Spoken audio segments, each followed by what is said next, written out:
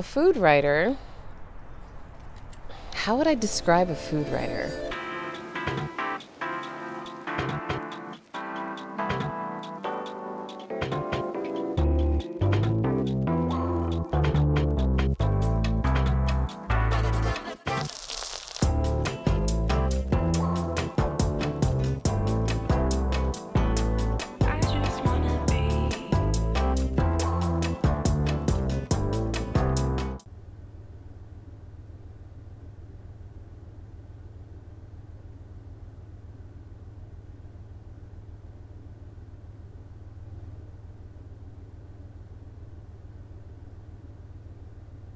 A food writer, there's a couple of different ones.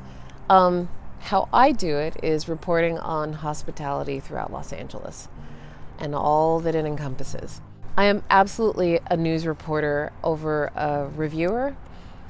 Food reviewers and food journalists are very unique in what they do. I am a beat journalist for restaurants and hospitality in Los Angeles.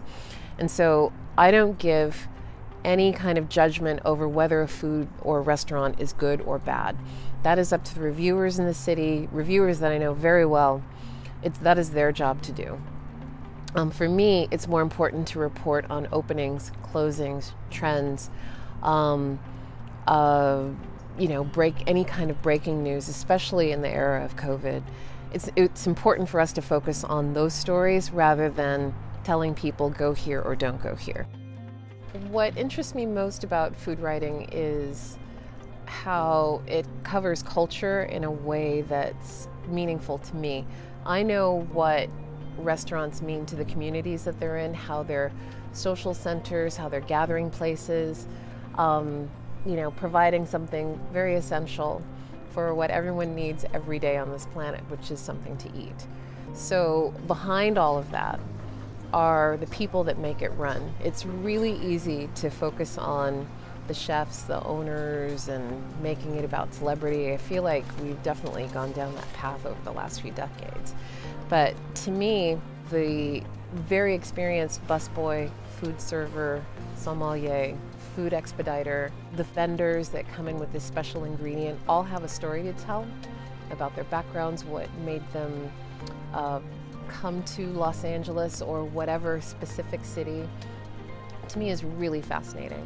So I love that element of it because you have to dig layers upon layers upon layers to really bring those stories to light. And that's what I enjoy most because it's really about the people who run them.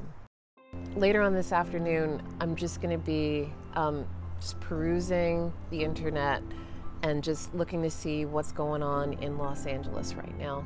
And there's a couple of things, and I need to see how people are feeling about it. I have a lot of contacts in the community, not just people who are friends, but people who I've met throughout the years, not just restaurant owners or servers or anyone who works in the industry, but actual customers, to call them and get an idea of what's going on. Because if you're going to be a reporter, you have to have your ear to the ground and have people relay their thoughts and ideas to you.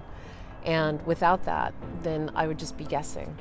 And it's my job to relay that to my readers so that they get a good sense of it, because I feel like it's important, especially in this city this county with 30,000 restaurants, for everyone to have a really solid idea of what is going on, especially after COVID changed everything.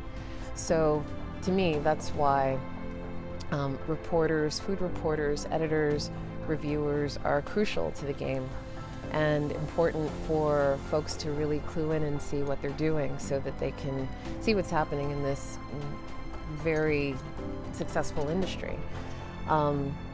There's some places that have been around for decades, and it's because they're doing something right. They're serving the community, and I believe that people will continue to want to know about that. A year ago, I wrote a story about Black-owned bars in Los Angeles. Because prior to 2000, there were hundreds of them throughout Southern California. A really vibrant Black-owned bar and Black-owned club scene throughout LA. And there's only a handful left. And the story that I wrote asked the question why. And to me, it wound up being the epitome of the thing that I love to write about most, which is a business that has strong meaning to the people who live in that community. They just had stories, the most amazing stories to share. And when you can encapsulate that with images, with words, I think you can capture something very special. And that's what I hope to do, but it's definitely one that got a lot of traction. It got a lot of attention to these bars so that people are going to them more frequently. But also too, it was just something that meant a lot to me, because back when I went to bars, this is the type of place that I would go to and feel completely comfortable there. And it kind of took me back to that era a little bit. But it was just a really beautiful story that I think I wrote.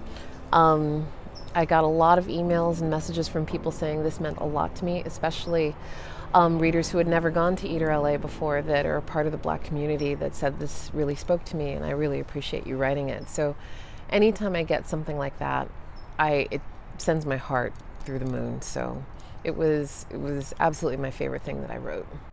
I absolutely would say that it's similar to working in a restaurant. You know, there's a system, a funnel system of, you know, like, okay, these stories are coming up. You know, the line works on them. And then we present them on a plate through the editorial process and then push them out to the customers, to the world. So yeah, I'd say that's absolutely a great metaphor to use when thinking about food writing. My name's Mona Holmes, and I'm a reporter for Eater Los Angeles.